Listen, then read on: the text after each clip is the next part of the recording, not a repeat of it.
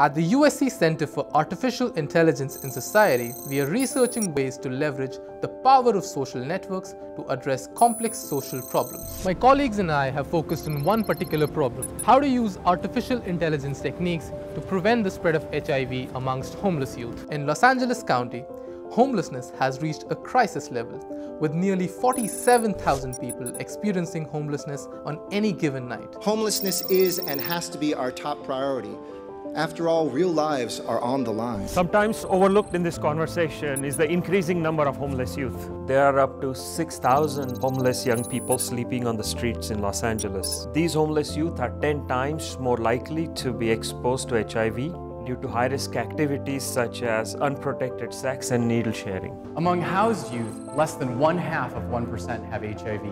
Yet among homeless youth, nearly 10% are infected. Educating all these youth about HIV is a necessity, but this goal is unachievable due to limited resources. One of the most effective intervention tools is identifying peer leaders, individuals who have the most influence among their social circles. As these peer leaders are taught about the risks of HIV exposure, they can spread this information amongst their friends and social networks. The challenge for us in working with peer leaders lies in knowing who exactly their friends are.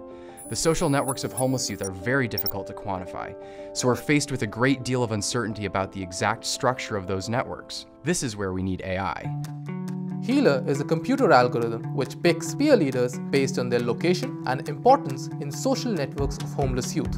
First, social workers collect information from homeless youth about who they interact with.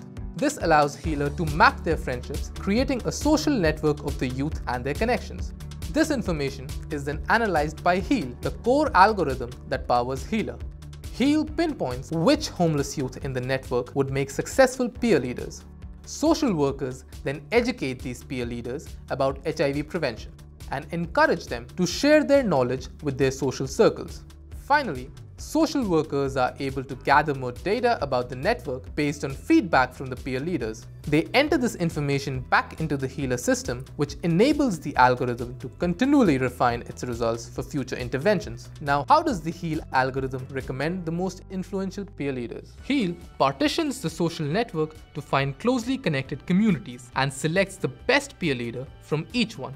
This best peer leader is chosen using state-of-the-art AI technologies like sequential planning under uncertainty and decision theory. In doing so, Heal ensures that HIV education is not localized to one part of the social network, but spreads widely over the entire population. Moreover, Heal considers that the ideal peer leader not only spreads information effectively, but also provides useful data about their social network structure. Thus, it weighs a peer leader's social influence against how much useful information they provide. This calculation helps Heal improve peer leader selection in the next round. This process is repeated until we reach resource capacities. In spring of 2016, we conducted a trial of the Healer system with homeless youth agencies here in Los Angeles.